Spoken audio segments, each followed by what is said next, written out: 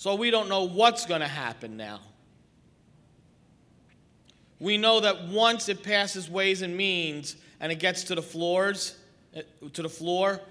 we have spoken to and sent videos, a documentary, Save the Brave, that I was in, and with 3 other responders. We sent that video to members of Congress, and we visited every single member of Congress we visited. We got, I would say, 90% that will vote yes for H.R. 847. So we know that this bill will pass. The problem is we got a couple of assholes that won't put it up in their committees.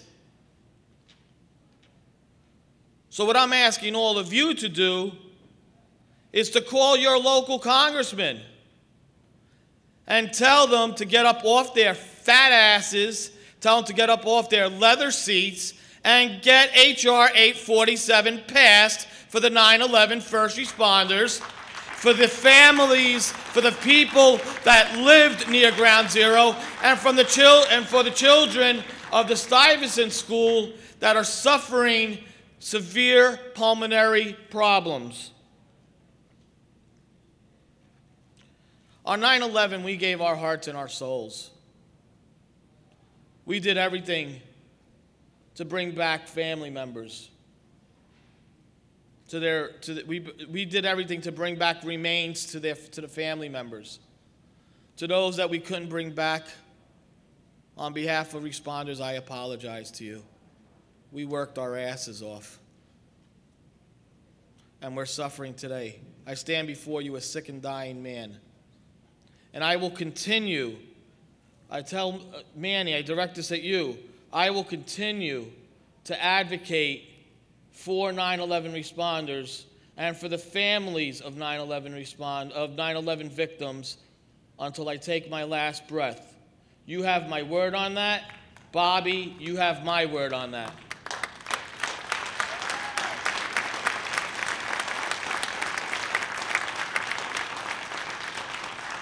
And in closing, I just want to say that there is a lady that's going to speak this afternoon. Oh boy, are you in for a treat. This lady, I idolize this lady. Why? Because she believes in the same things that I believe in. What the hell are we doing in Iraq? We don't belong in Iraq. Iraq did not attack us. Afghanistan and Osama bin Laden attacked us. Why did we go into Iraq and we are killing innocent people? And our new president lied to us. We're going to bring about change. I'm going to bring the soldiers home. Where are our soldiers? They're still getting shot at and killed and dealing with IEDs. He's another liar. We need to change government.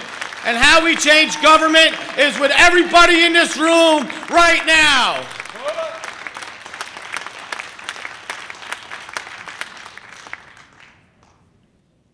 I could go on, but I know we're behind schedule. So the last thing I want to say is, I want you to think of this figure. We spend $300 billion a month. No, we spend $300 billion on the war on terror. Yeah, we spend $300 billion a month on the war on terror. Then you tell me why we can't pass H.R. 847, which is a bill that's worth $11 billion over 30 years. $3 billion, no, it's 11. Okay.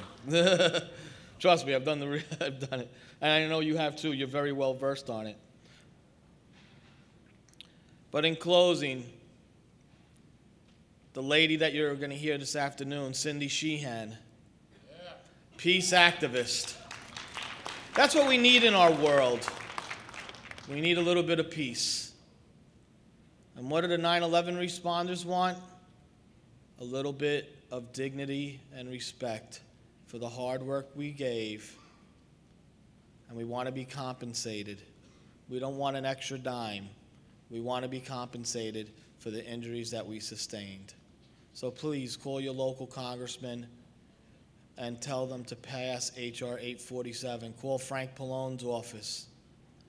Let's get 847 passed. May God bless you all, and thank you for attending.